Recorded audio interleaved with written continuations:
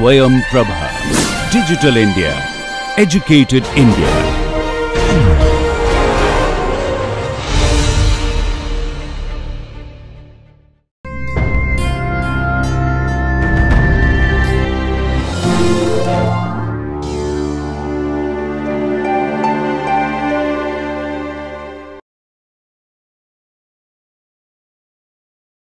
John Dryden is a gigantic figure of the Restoration age.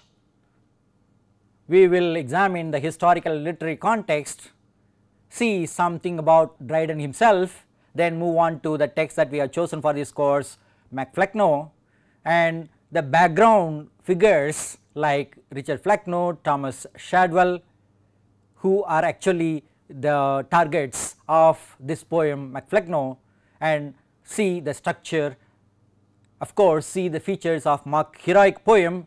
Then we will pay attention to certain selected passages from the first part of this poem, analyze them, and then conclude this session.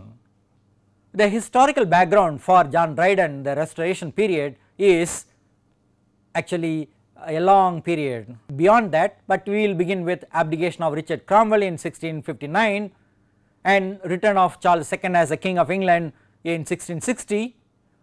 We will also see this Test Act passed in 1673 against dissenters, Catholics and Jews. We can notice this popish plot to topple the government in 1678. Then we can notice this ascension of King James II for a brief period in 1675 and 1688. Then the suspension of the Test Act and the birth of the King's son, which led to lot of apprehensions about this Catholic dynasty in England, and the subsequent glorious revolution or bloodless revolution and the King's own abdication and the arrival of William III and Mary II to rule England. Now, because of these constant problems between the king and the parliament, we have this Bill of Rights to limit the powers of the king and to increase the powers of the parliament. We also have the Toleration Act to accommodate the dissenters, particularly from the Protestant group. This was not extended to Catholics or Jews. We notice the constant political conflicts and religious conflicts. On the one side we have conflicts between the king and the parliament, on the other hand we have religious conflicts between people of different kinds, particularly Protestants and Catholics. This is the age that shaped John Dryden. Dryden was very powerful for 40 years. He led a productive life. He wrote poems, plays, criticism and translations. He was a successful poet, translator. What he did was to change his political affiliations right from Cromwell period. We have to remember that Dryden, Milton and Andrew Marvell, these were the three poets who went along with the last rites of Oliver Cromwell, and with this pre-restoration period, restoration period and the glorious revolution period, we find Dryden able to maintain good contact with this king or anyone in power. That is where we have this focus on Dryden's change of political affiliations. He was a supporter of Cromwell, King Charles II and James II as well. As a result, he was able to become poet laureate and maintain it for some time from 1668 to 1689. When there was a change of government, again he lost his power, his post of poet laureate and historiographer royal to Thomas Shadwell, his opponent, who is attacked in MacFlecknoe. He says in this poem MacFlecknoe, all human things are subject to decay, and that is true of Dryden himself. Later in 20th century we have Robert Frost saying the same thing in a fewer words: nothing gold can stay, nothing royal can stay, nothing great can stay. MacFlecknoe is the personal satire that we are going to look into in this course. It was published in 1682 without Dryden's own authorization. Later on it was published in 1684 with the supervision of Dryden. This is a mock heroic poem, it is a satirical poem on Thomas Shadwell, as the inheritor of dullness and nonsense from Richard Flecknoe, another contemporary poet of Dryden. This Flecknoe died in 1678. When it was published first, it had the subtitle, or a satire on the true blue Protestant poet T.S., that is Thomas Shadwell. Critics now have unearthed certain facts about the date of composition of this poem, and so they fix it as 1676 to 1677. It was widely circulated before it was published in its unauthorized form. Later on, the corrected version, the first publication had some mistakes, these were corrected and published in 1684. Flecknoe title is actually a reference to Richard Flecknoe. Flecknoe means the son of Flecknoe. Who is that Flecknoe? That is Richard Flecknoe. Richard Flecknoe was an English poet, a dramatist, a traveller. He was a Roman Catholic priest. He was claiming to be arbiter of taste and a son of Ben Jonson. Many poets, we have one Tribes of Ben in the early 17th century, and so here is one Richard Flecknoe. Thomas Shadwell also owed allegiance to Ben Jonson. Flecknoe had written Miscellanea and also a play called Love's Kingdom. As a playwright, he was defending the stage. When he went to Italy, he met Andrew Marvell in Italy. However, Marvell had satirized this Flecknoe in his poem called Flecknoe, an English Priest at Rome. It was written in 1645 but published only in 1681. Some critics believe that Marvell's poem might have inspired Dryden to satirize Thomas Shadwell in Flecknoe. This is only a conjecture. Dryden's poem became later on a model for Pope's poem called the Dunciad. Who is this Shadwell? We have already seen him to be an opponent of Dryden. He was a very successful dramatist. As we said, he was a follower of Ben Jonson's Comedy of Humours. Based on this Comedy of Humours, he had written some 14 comedies. One of the most successful comedies of Shadwell was The Virtuoso, written in 1676. It was a satire on the Royal Society. He also adapted Shakespeare's play The Tempest. He could not perform his own plays freely without restriction during King Charles II and also King James II because of his quarrel with Dryden. Dryden somehow prevented him from staging Shadwell's plays very freely. We have a comparison between the two now. These two are religiously and politically different dramatists. Dryden had royalist Tory leanings, Shadwell on the other hand had Whig and Protestant leanings. While Dryden loved Shakespeare, Shadwell loved and admired Jonson.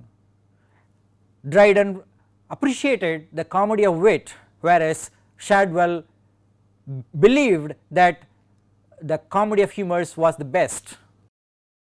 While Dryden found God's plenty in drama and literature, Shadwell found only one way of looking at things like puritanic and moralistic idea of life. Dryden was a powerful personality, but he was not so popular in his own time as Shadwell. He was a popular dramatist, but today Shadwell is forgotten.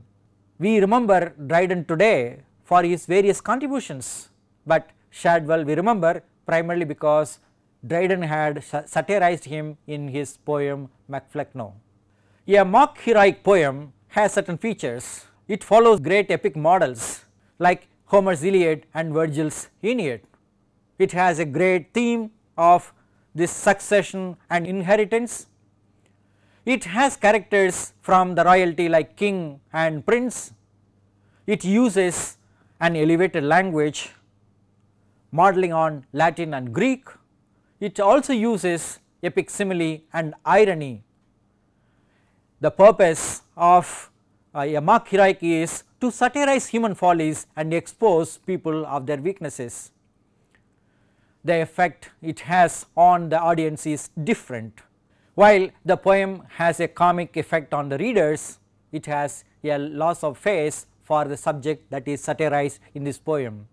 It is called mock heroic because it uses heroic conventions, but for the purpose of mocking at people. The poem Flecknoe has 217 lines and it can be broadly divided into 4 groups. Part 1 from 1 to 63, where Richard Flecknoe chooses his heir apparent Shadwell as his successor, and in the second part from 64 to 93 the setting is described, setting of London, and in the third one from 95 to 138 we have the announcement for this coronation of Shadwell as a king of nonsense, and in the last one from 139 to 217 we find Flecknoe is offering his blessings to Shadwell and crowns him as a new king of nonsense to perpetuate stupidity in writings. We have some selected passages, we will read them, and for each slide we have some titles, like for this one for example Flecknoe's resolution. These titles will be of great help to understand the different passages and also the whole effect of this the passages we have chosen. The first one is Flecknoe's resolution. It starts like this: all human things are subject to decay, and when fate summons monarchs must obey. This Flecknoe found, who like Augustus young was called to the empire and had governed long, in prose and verse was owned without dispute through all the realms of nonsense absolute. This aged prince now flourishing in peace and blessed with the issue of a large increase. This aged prince now flourishing in peace and blessed with the issue of a large increase, worn out with business, did at length debate to settle the succession of the state, and pondering which of all his sons was fit to reign and wage immortal war with wit, cried, "It's a resolve, for nature pleads that he should only rule who most resembles me." The title we have given for this passage is Flecknoe's choice. Now Flecknoe has chosen, so he names: Shadwell alone my perfect image bears, mature in dullness from his tender years. Shadwell alone of all my sons is he who stands confirmed in full stupidity. The rest to some faint meaning make pretence, but Shadwell never deviates into sense. Some beams of wit on other souls may fall, strike through and make a lucid interval, but Shadwell's genuine night admits no ray. His rising fogs prevail upon the day, besides his goodly fabric fills the eye and seems designed for thoughtless majesty, thoughtless as monarch oaks that shade the plain and spread in solemn state supinely reign. Flecknoe has chosen Shadwell because of his complete stupidity.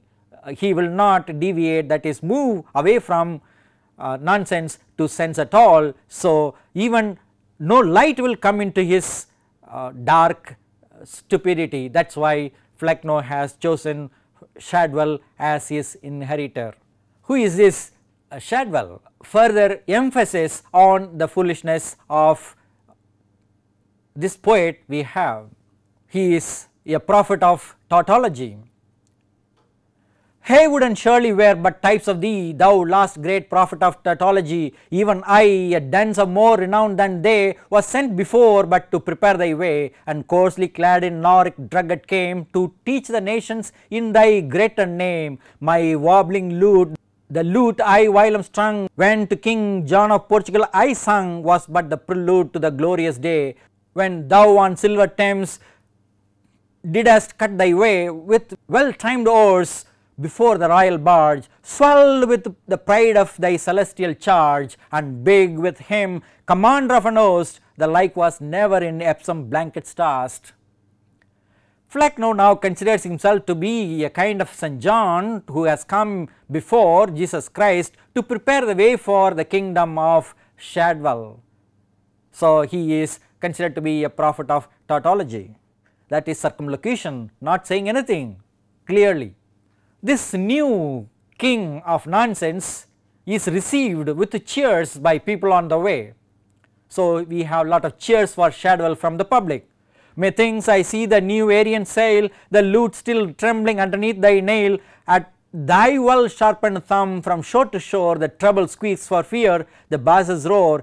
Echoes from pissing alley, Shadwell call, and Shadwell they resound from Aston Hall. About thy board the little fishes throng, as at the morning toast the floats along. Sometimes as prince of thy harmonious band, thou wieldest thy papers in thy threshing hand. Here we have a journey of Shadwell to the coronation location. He is travelling, he is sailing on a boat on river Thames, and there is a mythological reference to Arion. He was a poet who was drowned in water and some dolphin came and saved him, but here there is no such possibility. So, here we have echoes from Pissing Alley, that is the place where people urinate, and so you can see how Dryden is undermining the capacity of Shadwell, making him a dirt. Now, this is a kind of confirmation of this dullness on Shadwell. We have St. Andrew's feet never kept more equal time, not even the feet of thy own Psyche's rhyme, though they in number as in sense excel, so just, so like tautology they fell, that pale with envy Singleton foresore the lute and sword which he in triumph bore, and vowed he would never act Villeris more. He has stopped the good old sire and wept for joy in silent raptures of the hopeful boy. All arguments but most his place persuade, that for anointed dullness he was made. Thomas Shadwell is such a suitable boy, no argument can dissuade him from becoming something else. He is anointed, he is crowned for dullness. Psyche refers to a play, Cupid and Psyche, by Shadwell himself. The location, the city where Shadwell is being coronated. So, we have a mythical reference to Augusta, the place, Augustan period and all that. So, the parallel between heroic and mock heroic we have in Dryden. Close to the walls which fair Augusta bind, the fair Augusta much to fears inclined, an ancient fabric raised to inform the sight, there stood of yore Barbicanate height, a watchtower once, but now so fate ordains, of all the pile an empty name remains. From its old ruins brothel houses rise, scenes of lewd loves and of polluted joys, where their vast courts their mothers' trumpets keep, and undisturbed by watch in silent sleep. Near these a nursery erects its head, where queens are formed and future heroes bred, where unfledged actors learn to laugh and cry, where infant punks their tender voices try. This has reference to a brothel house, a nursery where actors are trained to act in plays, all bad things about the location, and disreputation is brought to Shadwell by bringing Shadwell to this particular place by Dryden. Shadwell has come here and he has to occupy his throne. So, we have Shadwell's throne. Pure clinches the suburban muse affords, and Panton waging harmless war with words. Here Flecknoe as a place to fame well known, ambitiously designed is Shadwell's throne. For ancient Decker prophesied long since, that in this pile should reign a mighty prince, born for a scourge of wit and flail of sense, to whom true dullness should some Psyche owe, but worlds of misers from his pen should flow. Humorists and hypocrites it should produce, while Raymond families and tribes of Bruce. These are some of the characters from Shadwell's play, and we have this reference to Psyche, and here all we have is only dullness, nothing else, dull wittedness, that is what we have here.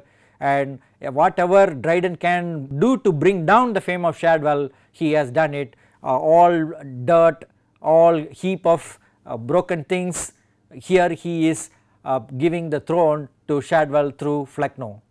In the selected passages we have seen, we notice certain thematic contrasts. On the one hand we have growth and decay, then we have obedience and disobedience, young and old, son and father, that is Flecknoe and Shadwell, father blessing the son, in fact referring to the curse that is possible. We also have contrast between peace and war, intelligence and stupidity, sense and nonsense, what is true or what is not true, the king and the subject, humility and pride, past and present, ancient and modern, love and hate, aphorism and tautology, fate and free will, palace on the one hand, brothel house on another, courthouse on the one hand and pissing alley on the other hand. Dryden has brought in all these contrasts to tell us about the choice that he makes for Shadwell and Flecknoe to occupy nonsense, the kingdom of nonsense, the location of nonsense which promotes stupidity. Flecknoe wants to ensure this continuation of nonsense through Shadwell according to Dryden, and he gives some examples of this. Whatever creative activities that are possible for Flecknoe, Shadwell, indulging in aphorism or tautology or wordplay or puns, nothing more, nothing creative, nothing great they can write, that is what Dryden says. But critics have found that Flecknoe was not such a bad writer as Dryden thought, or even Shadwell was not such a shabby writer as Dryden has projected. We find a number of poetic devices here. We begin with actually this epigram which is attributed to something like a short pithy saying that Flecknoe and Shadwell would write. All human things are subject to decay, and when fate summons, monarchs must obey. This growth and decay and this obedience and disobedience, fate and free will, all these ideas are brought in within the first two lines. Even king and subject like monarch, they are brought in here. The whole poem has this metaphorical structure of kingdom of nonsense, king of nonsense, prince of nonsense, and in this kingdom only darkness will rule, only night will be there, no ray will come in, all fog will be there, so nothing clear will be there. There is also the simile of thoughtless as monarch oaks. In a forest where we have high oaks, they are considered to be thoughtless, they do not have anything else, but Dryden uses this kind of simile to attack Flecknoe and also Shadwell. We have these references, these are religious or these are mythical, they have high nobility or high level of importance and respect, but by contrasting with these religious and mythical Roman allusions, what Dryden does is to throw Flecknoe and Shadwell down into the depth of dung or dungeon. So, in the first allusion we have St. John preparing the way for Jesus, like Flecknoe preparing the way for Shadwell, and in the case of the second allusion Arion, a mythical poet who was saved by dolphins, but in this case nothing, Shadwell cannot be saved by anything. And also the city where the place where Shadwell is crowned is called Augusta, referring to Augustus or Augustan Rome. The rhyme, rhythm and meter, these are very interesting for us to see in Dryden. Dryden uses heroic couplet, which is a rhymed iambic pentameter. We have heroic couplet, and that is the example we have here. Haywood and Shirley, these were dramatists of the period. Haywood and Shirley were but types of thee, thou last great prophet of tautology. This Shadwell is considered to be a prophet of tautology, and other contemporaries like Haywood and Shirley, they were similar poets with bad temperaments or bad poetry. We have given this break to analyze the syllables and foot, so it is easy for us to see.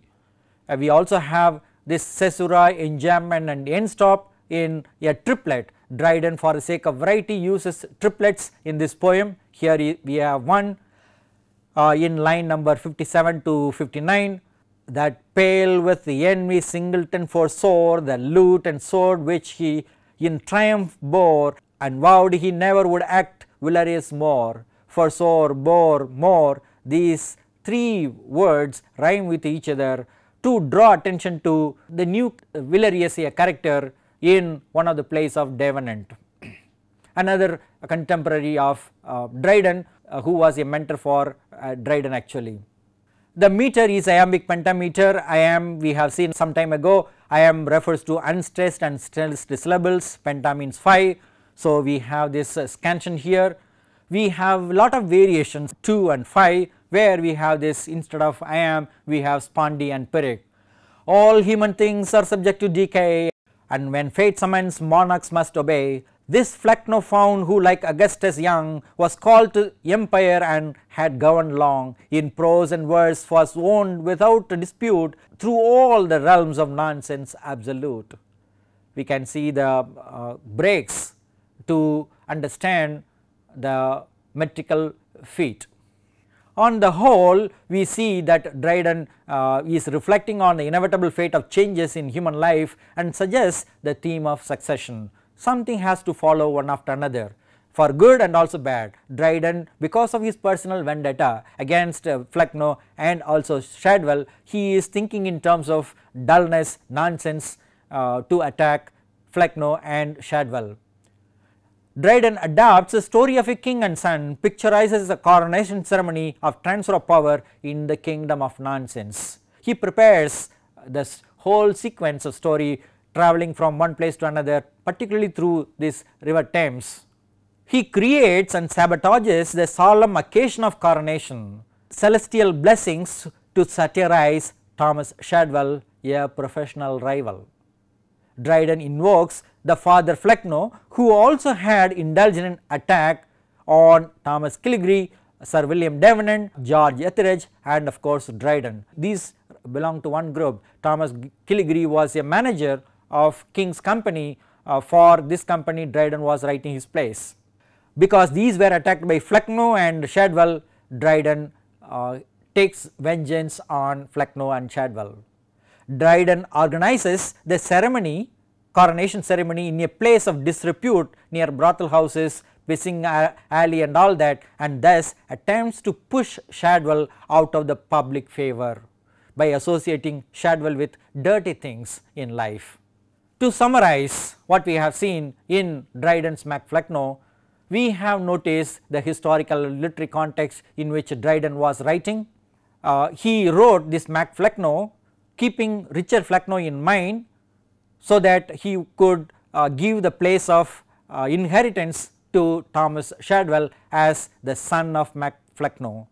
Mac Flecknoe is a heroic poem which attacks Richard Flecknoe, who is considered to be the father of Thomas Shadwell in this poem. We saw the 4 divisions in Mac Flecknoe, and also we saw how this is a mock heroic poem by referring to models on epics in terms of themes, characters and language.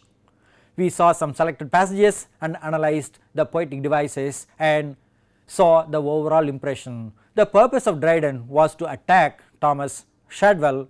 He used Flecknoe also as his father because belonged to the opposite camp.